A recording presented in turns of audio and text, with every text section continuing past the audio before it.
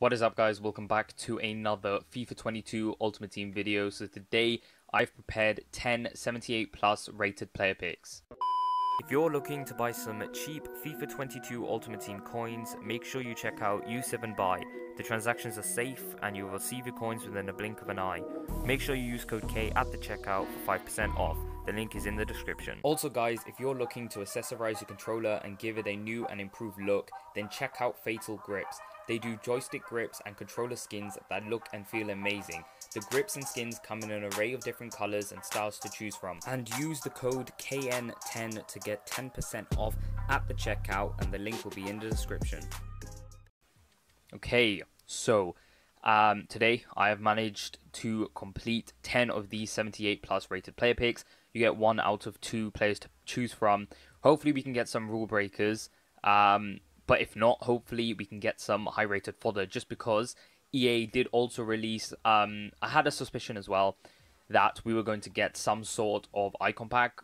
I think it was going to be the base icon, and it actually was. So luckily enough, I did stock up on some high rated players, and I should make some coins. I need to check the market right now, well, after the video, to see how the market is doing for high rated fodder, because I think you need an 84, 5, 6, and 7 rated team. So it's fairly high fodder. Like from boards to walkouts, it's going to be very expensive. So if you did stock up on any of them, you are guaranteed to make coins, which is actually good to hear, because the market before that was really low. So hopefully it's gone up by now.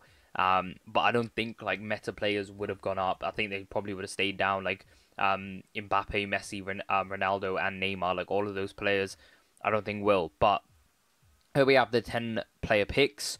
I've got so much of players in my club that I can probably make around 200 maybe, but decided to make 10 just to see how it is, whether I'm going to get good players or not. So first one, what are we going to get?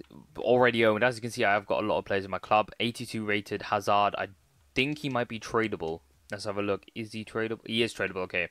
So now we have 9 left. Come on. What are we going to get? Second one.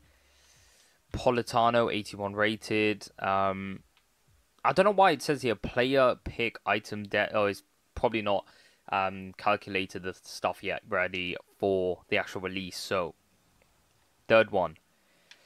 I'm going to take Nelson Semedo because I think he might be tradable. What's this now? Like the 6th one? I don't know, 6 left, but finally one that we don't already have. So Neto. 4 players down. Now it's our 5th player. 5th player pick halfway through. 82 Ferran Torres. So no boards yet out of 5 player picks. I'll probably have to do like more, maybe 20 if I do around there. I should get some high rated players. No one in this. Take Marcelo. He is untradeable, just realized, but it doesn't matter. I'll probably just put him in to the upgrade pack again.